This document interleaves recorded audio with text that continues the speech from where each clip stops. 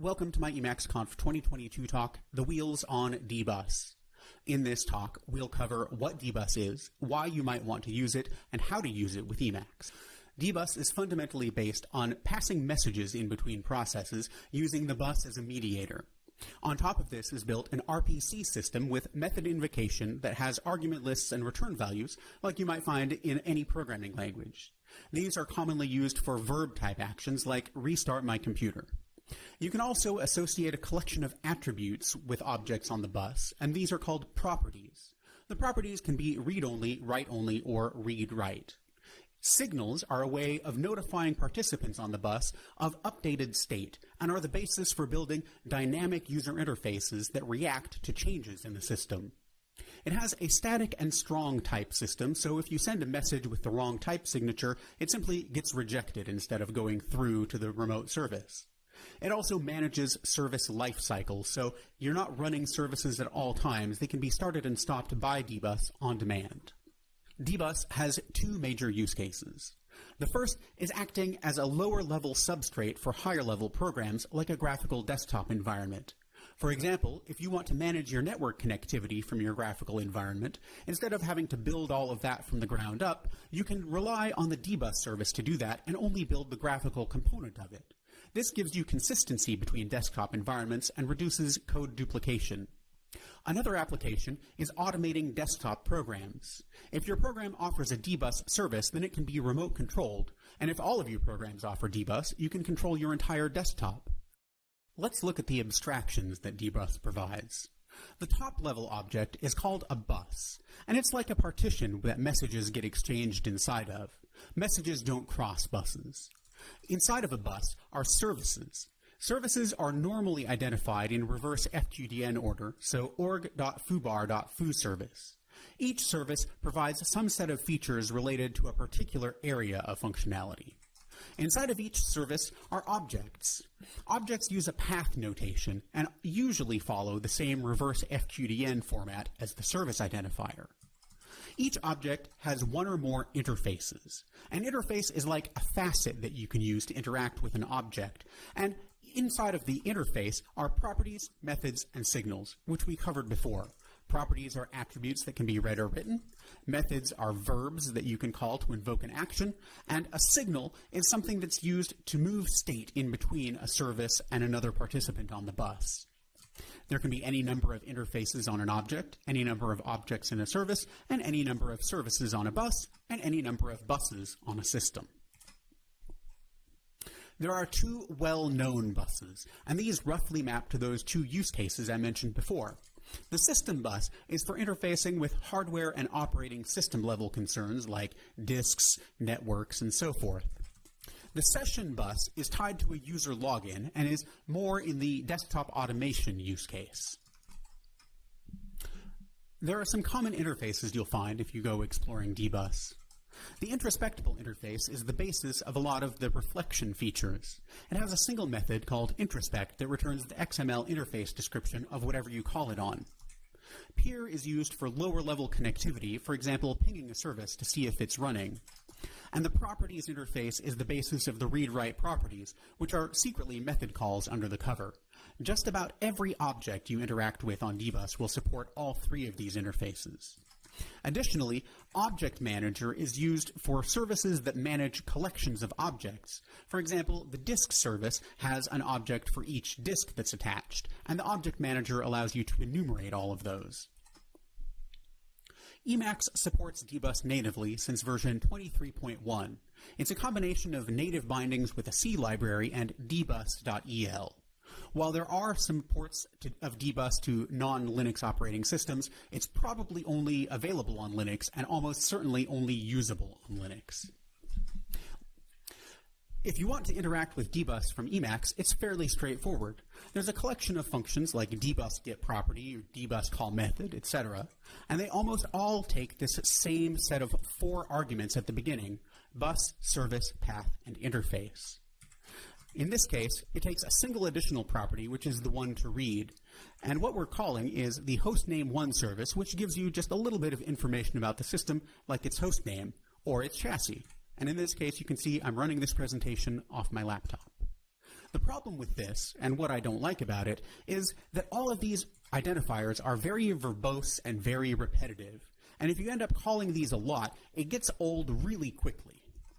So I wrote a wrapper called Debase, which is convenience on top of the built-in functions. Most of the stock functions have Debase versions just by replacing dbus with Debase. And let's look how that works. The fundamental idea of Debase is that you can bind together all of those arguments into a single object that represents the endpoint. This is an EIEIO class, and it takes keyword arguments, so there's never any chance of mixing up which thing is what. So this sets the endpoint to that object, calls Debase get property on it, and you can see it works exactly the same. The thing that's really nice about this, though, is it knows that so many of these arguments are very similar that it can compute most of them if you don't provide them all. So if you just say service, it will assume that you want the same object that matches and the same interface that matches, and it works just the same. I find this very, very convenient. You can also reuse the object instead of having to repeat every argument with every function call, which is a really great improvement in ergonomics. Because so many objects have multiple interfaces, you often find yourself needing to look at a different aspect of that object. This is supported with the built-in EIEIO clone method, which takes an object and a set of keyword arguments to replace. So in this case, we can see we're calling the properties method, but everything else on that endpoint is the same. And then we're going to call the method getAll on that properties interface, and it's going to return all the properties of the org-free desktop hostname1 interface inside of that object. And if we run that, we can see there's the hostname and some other information about the laptop that I'm running this on. Debase also supports object binding. This creates a lexical context in which the Debase object is the implicit target of any dbus function. This is really convenient if you need to fetch multiple properties or otherwise interact with the same endpoint in multiple different ways. And you can see I'm still on a laptop and it's still named Meson. You can also, if you don't want to use the object, you can provide the raw argument list. Under the covers, this is basically an flet where you're currying all of these functions, so they start with those argument lists. And you can see I'm running on a Linux machine, which should not be surprising. Debase also has an experimental code generation feature. It outputs EIEIO code with one class per dbus interface. This includes accessors for all of its properties with an in-process cache, so if you read one property, you don't have to go back to the bus to read it again. It also outputs generic functions and method implementations for the dbus interface methods. It includes name mangling options, so you can control how everything is named. And you can generate the code either via introspecting a live system or providing an XML interface description, which is handy if you want to use it as part of a non-interactive build. I think this has a lot of promise, but it doesn't feel quite right yet, so any feedback or contributions are very welcome. Let's generate some eLisp code for that hostname1 service we were interacting with before.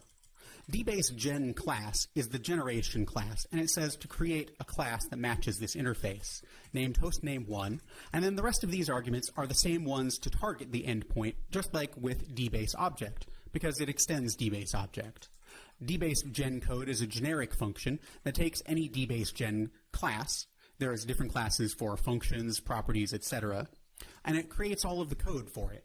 If we evaluate it, we can see the results look about like we would expect. Creates a def class named hostname1, which extends dbase object, has all of the slots and accessors defined, and then methods that define everything that you might want to do with it, including documentation. This is based on introspecting a running system, but as I mentioned, you can provide an XML interface description instead, if you like. Debase also comes with Debase ObjectManager, which is convenience for the dbus ObjectManager interface. This is used in a lot of places in dbus, where an object manages other objects. For example, the Network Manager object manages network hardware objects, and using the Object Manager interface, you can enumerate all of the network hardware, and by subscribing to the signals, you can be notified when they change. Debase Object Manager keeps a local cache and will fire a callback on any change, so it's the building block for that dynamic user interface like you would see in a desktop system, but inside of Emacs. Let's do some demos. Discomfort is an interface I wrote for UDisks 2, which is what manages all of the block device hardware. And again, it has that dynamic, desktop-like interactivity, and mostly will just do what you mean. This is definitely alpha state. It doesn't have all the features, but it's good enough that I use it daily. So here's Discomfort. And you can see it has a list of all your hardware, what type it is, and where it's mounted. I have a little USB extension cable here, and I'm going to plug in a disk just to show you how this works. You can see when I plug it in, just a moment later it shows up in that list automatically. I don't have to press any key, I don't have to refresh it, it's just there.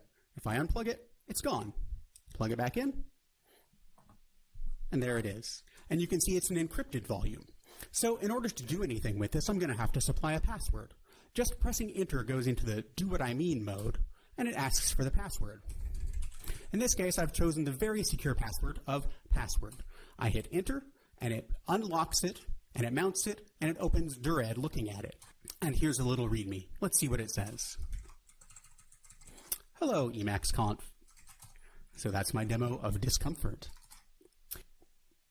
In addition to acting as a client for Debase, Emacs can also offer services to other Debase clients.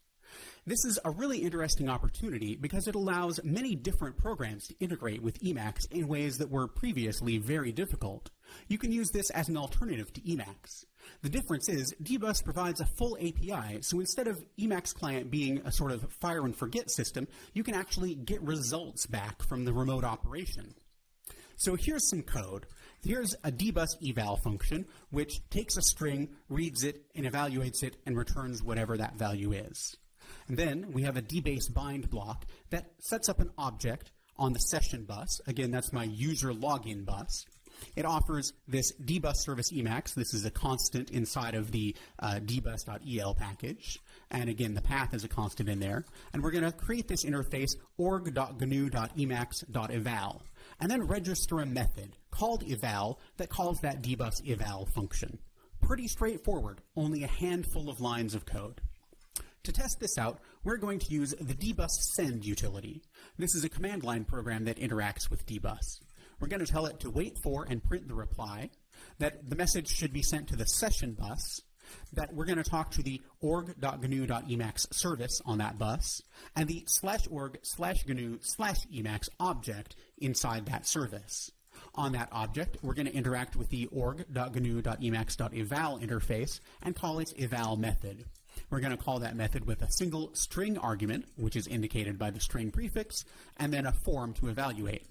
I actually have to run this from a shell because if I try using it in org, it wedges. Org Babel blocks waiting on completion, which blocks the debus service from responding.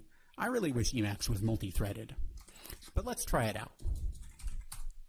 So if we run this, we can see that we get a return, and that's an unsigned integer of 32 bits with a value of 3. So like I was saying, this is really a two-way API where you can communicate back and forth between Emacs and another program. It's not just fire and forget. I think that's really cool. Let's try another demo. What about a remote org capture? What if you could trigger an org capture from any program on your desktop? I think that would be pretty cool. And we can see, there it is.